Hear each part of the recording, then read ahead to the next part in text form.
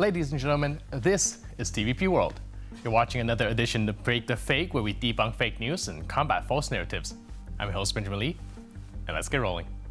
On Saturday night, the international community has been left in a daze, especially reading the news websites, because it seemed that the situation could not deteriorate any further in the Middle East. But this isn't the first time that geopolitics has shown us that it's never so bad that it can't get any worse. The ballistic missiles launched from Iran were mostly shot down, aside from the handful that managed to penetrate Israeli air defense and strike the Nevatim airbase. The installation was not significantly damaged and remained operational despite the strike. And to add insult to injury, the Israelis have come out saying that they rather expected Iranian ordnance, to be more precise. The state of affairs following the Iranian attack on Israel is as follows. One side predictably claimed that all incoming missiles were intercepted, while the other said that all expected targets have been successfully hit. To corroborate these claims, Tehran published pictures. The problem is that they were pictures of an old fire in Texas. So, like a bar brawl, we're expecting everyone to disperse and go home, nurse their respective wounds, and promptly forget about the whole thing. After all, Iran claims that it has announced its intention to Washington, going so far as to say that the Wall Street Journal wrote about it, so there is no way that Israel did not know about it. The situation is highly complex, with twists and turns that defy simple explanation. Although some may hold on to the hope that peace is just a phone call away, the reality might not be that straightforward. What's going on with the world? What's going on? Everybody's fighting. Russia, Ukraine, Israel, the Middle East is blowing up. Everything's blowing up. China's going to be next with Taiwan because of weakness. China's going to be next. What's going on? He said, bring Donald Trump back as president and it'll all stop. It'll all stop. So while we wait for Trump to make relevant phone calls, let's try to make heads and tails out of this whole hullabaloo. First and foremost, why did Iran launch missiles from its own soil? For years, the Ayatollahs have used their proxies for this purpose, including Hamas, the Lebanese Hezbollah, the Houthi in Yemen, and Shiite militias in Iraq and Syria. While it might be conceived as a signal of Tehran being open to negotiations with Israel, it could also be read as a calculated effort, a part of a strategy looking to pin the blame for the deteriorating situation in the region on Israel. The regime in Tehran, after all, is well aware that a mass attack on Israel put the Netanyahu government on the spot when it comes to an armed response.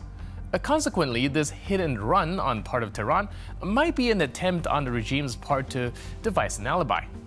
Now, one thing that warrants particular attention, however, is that the ordnance used by Iran to attack Israel were and are still offered to Russia by Tehran. Let's not forget that these same weapons are being used day in and day out against civilian infrastructures in Ukraine, and that Russia is bent on exploiting every instance of geopolitical instability to slash Western aid to Ukraine and draw public attention away from the embattled country.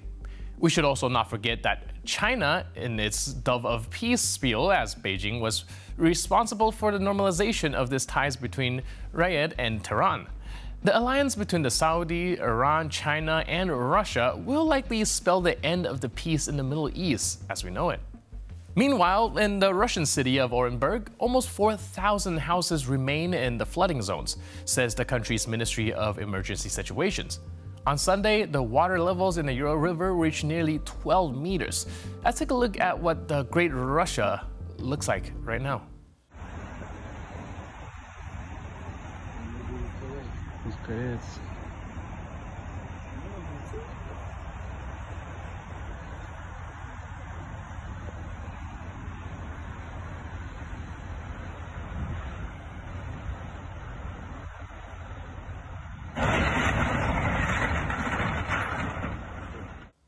It looks like even the buildings are tired of living in the Russian Empire.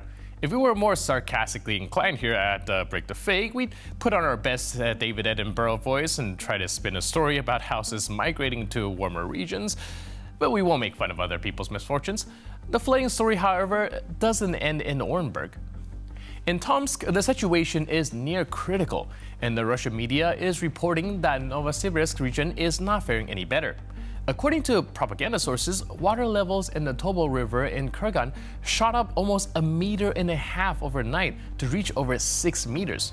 In Tomsk, the most recent data shows the water level at over 8.5 meters, leaving 30 centimeters to critical level. Also in Tomsk, the river washed away a piece of embankment near one of the bridges, while the number of houses currently underwater is 138. Let's take a look.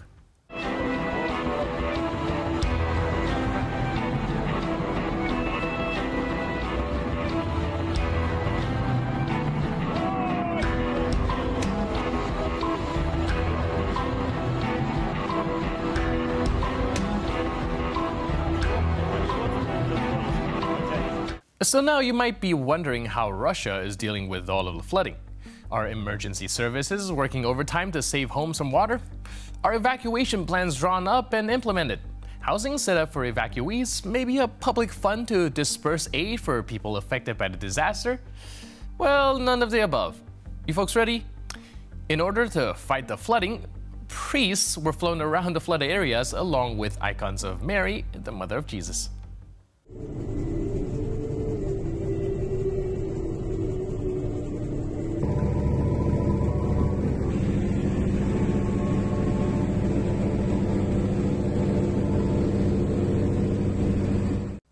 But hey, it seems like the Russian public is not exactly worried about the flooding, and it seems to believe that the Americans have it worse off at home. Why? Because of brownouts, water supply issues, subway trains standing unused, and endless road accidents. По телевизору показывали, в Америке море с кораблями у них творится. Это подводная лодка столкнулась с тем-то, тем-то. Ну, подводные лодки-то у них без конца, говорю, сталкиваются. Да, они водить их друг не умеют. с другом, говорю. И у них уже, они старые. Наши подводные лодки вообще бесшумные. Да, и практически даже уловить не могут их этот. И лезут везде. Надоели уже. Ой. Точно. А в Вашингтоне, в центре, считай, Америки, что творится с метро, девочки? Но это мрак какой-то. Износ составов, рельсов. Там всего износ, я не знаю, как там люди... 60% я слышала, да? Больше половины. Так я это в Вашингтоне, в столице? Да. Ужас За то, что интересно, у нас Собянин, что в Москве сделал? Сколько мы по метро построили? Какие скоростные? Пусть едут к нашему и учатся, как это все это делать. Они лезут куда не надо им. Нет, они к нам хотят влезть. У нас сюда. красота. Я говорю, пусть у себя там наведут хоть порядки. Вашингтон, столица. Позорище, да. Куда Порядок у себя, пусть.